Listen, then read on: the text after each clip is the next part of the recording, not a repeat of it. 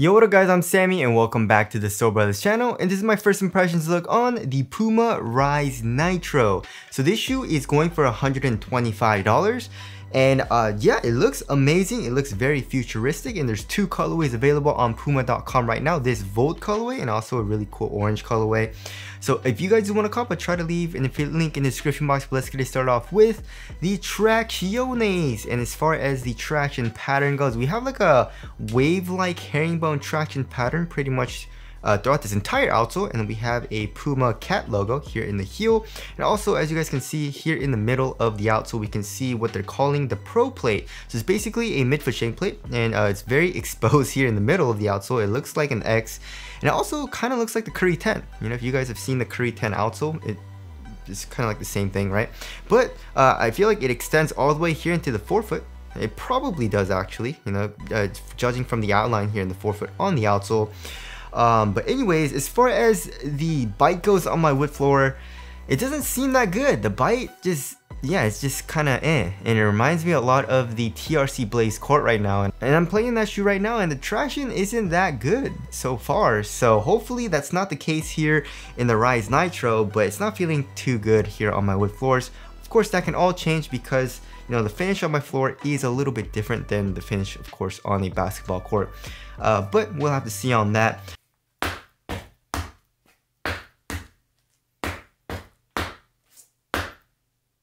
And as far as the durability goes, durability feels like it's gonna be super bad. You know, it's a very soft rubber and the grooves are super thin.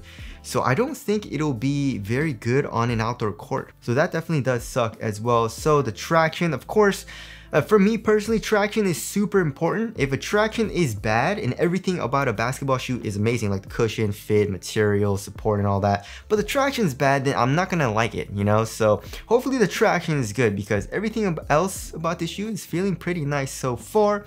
And moving on to the heel to toe transition, so it feels overall very smooth, right? So here in the heel we have a nice curved shape, and look at this fully exposed nitro foam in the heel. Look at that, and it's super soft. I like how it feels so far.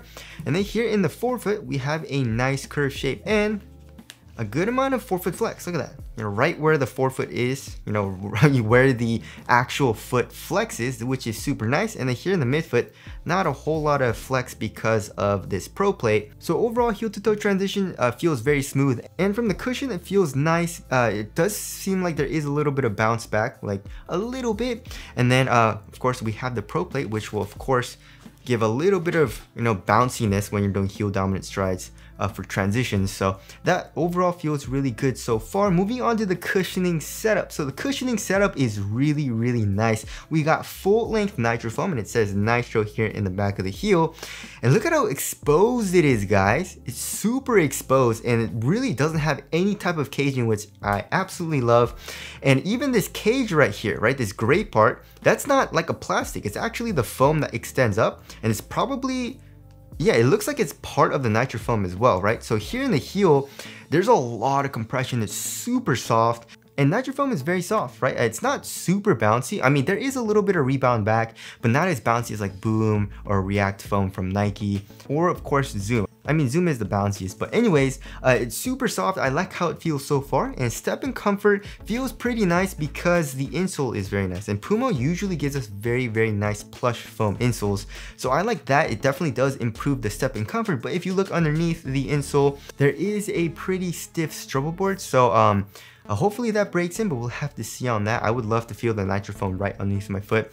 And just like the Wild 10, you know what I mean? Please, companies, do what Li-Ning did with the Wild 10 and give us a mesh struggle board so that we have really good step and comfort. I absolutely love that system and what they did in the Wild 10. But anyways, also as far as the court feel goes, here in the forefoot it feels pretty good, but here in the heel it gets a little bit high, so there definitely is a little bit of an offset as well. I mean, as you guys can see, the heel is pretty thick, like she's thick here in the back. So yeah, I'm liking the cushion overall. It doesn't feel like it's gonna be super responsive though. Hopefully it's not too soft or mushy feeling. It doesn't feel like it's going to be, but right now it feels pretty damn soft. So maybe it'll, you know, bottom out a little bit, and we'll have have to see on all of that, but I am a little bit worried about responsiveness, but overall it's super comfortable and very, very soft. Alright, moving on to the material. So we have an engineered knit, and it's pretty much like a shroud, right? Look at this.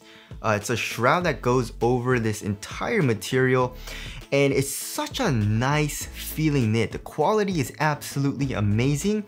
And yeah, for 125 bucks, like this is great quality material, and also they're giving us full-length nitro foam, you know what I mean? Like that. I love what they're doing here in this shoe. So here in the forefoot, like in the middle of the toe box, it's a super stretchy knit. I am a little bit worried about support though, you know, just because, you know, this knit is super stretchy. I mean, they did add the power tape, right? There is power tape here on the lateral side and also the medial side of the shoe to reinforce this like super soft knit material, and I guess it maybe works, but it still feels like there's a little bit of stretch to it. You know, I feel like they should have fused it up a little bit more on the sides. I mean, I guess they did, but we'll have to see how good the support is. But yeah, it just feels so nice because it like stretches over your foot.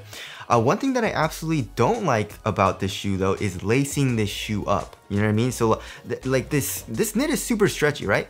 But when I try to lace this shoe up, I can barely get to like the third eyelet, right? I can tighten up the first, I guess like the last two eyelets right here. That's super easy, but going to like the third or fourth eyelet is super annoying, and it's just really hard, and you can't really flip this down either. So I wish they would have like cut it a little bit here. I don't know, but it's just annoying to lace up. And you know, if it gets loose here in the midfoot and also kind of like in the forefoot, how are you supposed to lace it up? You know what I mean? So that's definitely very, very annoying, but it feels really nice on foot as far as the knit goes.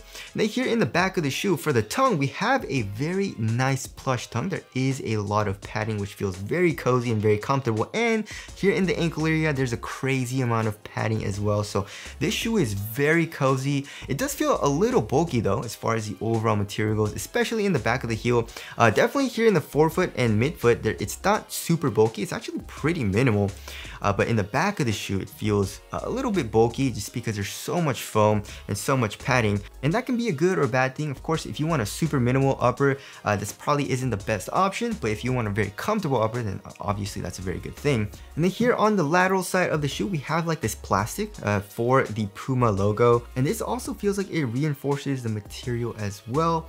So yeah, this material is A1. I absolutely love it, and it feels super nice on foot. Moving on to the fit, I went true to size. It's a super duper snug fit, right? So lengthwise, my toes are pretty much right at the edge of the shoe. So if you don't like that, I would suggest going up half a size. I feel like most people will be bothered by that. I mean, I really like it just because I like a super snug fit lengthwise. But if you don't like that, I'll probably suggest going up half a size for like a majority of the people. Also here in the toe box, it's super snug as well. But I feel like this knit material will stretch out over time, you know, just because it's not glued down at all. It's super stretchy. So it'll probably get roomier once I break it in and play in it a lot. And also for the width, I would say it's slightly narrow. It's not super narrow or anything, especially comparing it to some of the shoes that I'm playing in, like the Shock the Game 6.0 and the KT Splash 4. Those are super narrow. These are not as narrow, but it is squeezing my foot just a tiny bit, especially with this stretchy knit upper, which feels great. So it's a very nice and snug fit. I absolutely love it. And if you want a very snug fit, probably go true to size. If you want more of like a relaxed fit, you know, or like maybe a little bit roomier, then probably go up half a size. As far as the support and lockdown goes, it feels, or I mean, it looks like it's gonna be very good. You know, looking at the lateral side of the shoe, of course, we have what they're calling the power tape. You know, we have that going along the lateral side. I mean, you don't really need any type of support here on the medial side all too much, but here on the lateral side you do. But like I said, I don't know how much this does, right? But if you look at the actual lateral counters, this Puma logo, this plastic definitely does reinforce the material. The foam comes up here like in the midfoot and also here in the forefoot, a good amount actually, so that'll definitely help for lateral containment. And here in the heel we have an internal TPU heel counter, so it looks good on paper, but we'll have to see how supportive this actual knit material is. Hopefully it doesn't like roll over on itself, you know. As far as the weight goes, okay, so that's one thing that I definitely felt about this shoe. It feels a little bit on the heavier side. It doesn't feel super heavy though. I'm guessing like 13 ounces maybe. 12.59 ounces. Oh, it's like average weight. Let's check the other pair. 12.77 ounces, so average like 12.6 ounces or something. So that's definitely average weight. I mean, Nitro foam definitely isn't super light, and I've been telling Puma to do this for a while now. Nitro foam isn't like the lightest foam. You know what I mean? If you look at Nike, they make super light density foams like React, Lunarlon. They're just super lightweight. And if you look at any shoe, a majority of the weight comes from the actual midsole and also the outsole of the shoe, right? So I feel like, you know, Puma should do some R&D. And if you look at the TRC Blaze Core, that shoe has the Pro Foam Plus, which is super light density, right? You know, like the MB1 with the full length Nitro foam, it's like on the heavier side of things, right? So I feel like if they use like React foam from Nike, this definitely would have been a lot lighter. But yeah, I mean, it definitely, like if here in the heel, it definitely feels a little bit bulky just because there's a lot of foam, right? But overall, not super bulky, and it feels super comfortable on foot. But also, like I said, the amount of foam here in the back of the shoe definitely makes it feel a little bit bulky, especially comparing to shoes that have a very minimal feel like the Curry 9, the PG6 and stuff like that. But you know, they're just different, right? So if you want a cozy upper, this will be better. Moving on to the aesthetics, it looks absolutely amazing. It has a very minimalistic design, right? Like covering up the laces definitely helps with that. And also like the minimal design for the logo and also like the power tape. It looks awesome. This Volt color is super bright. I feel like I kind of regret getting this colorway. I feel like I would have liked the orange colorway a little bit better, but aesthetically, whoever designed this did a great job, and I absolutely love how it looks. So tell us what you guys think of the aesthetics down in the comment section below. So wrapping things up, this shoe is looking pretty damn good. You know, I like the overall quality of everything, right? It's built well. I love the knit material, super comfortable. I love the cushioning setup as well.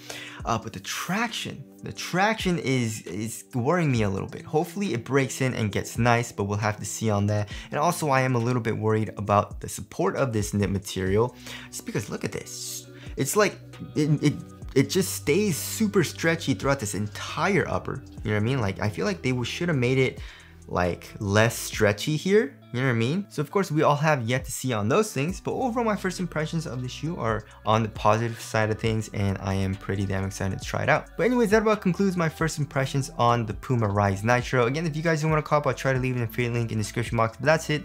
Thank you guys for watching, and I'll see you guys in the next one.